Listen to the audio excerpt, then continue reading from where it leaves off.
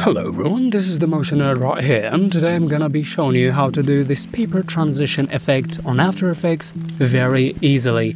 First of all, we have these images right here that we're gonna work with, and I'm gonna be providing you with these two assets for free. Just go ahead and download them from the link in the description below.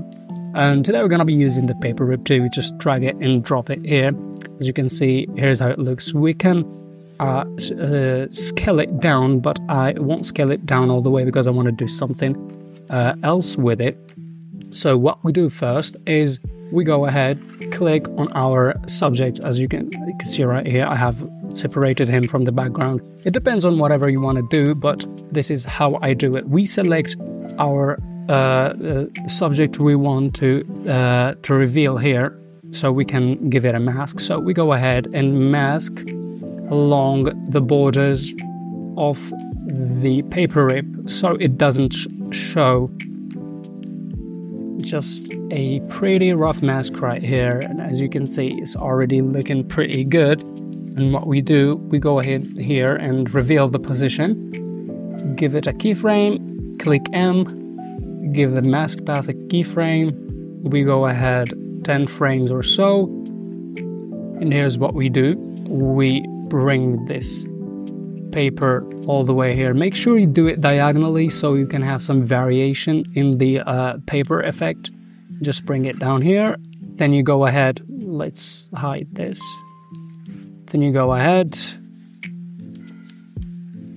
and just bring the mask down just above that. And what we do here next, we just make this all the way out of here.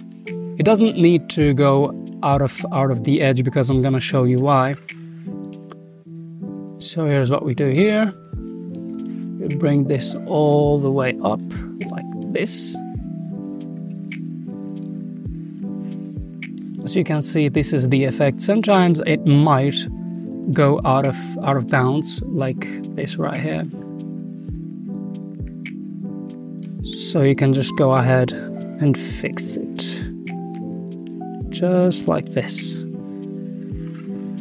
And one thing else that we should do is we should duplicate this and delete the keyframes and the mask and just hide it, and pick this matte track and do it like this. So the effect the paper only appears on the subject and not on the background.